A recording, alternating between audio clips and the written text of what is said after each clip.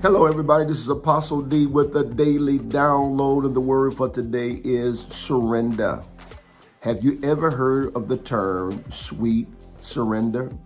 When you surrender to God, life becomes sweet.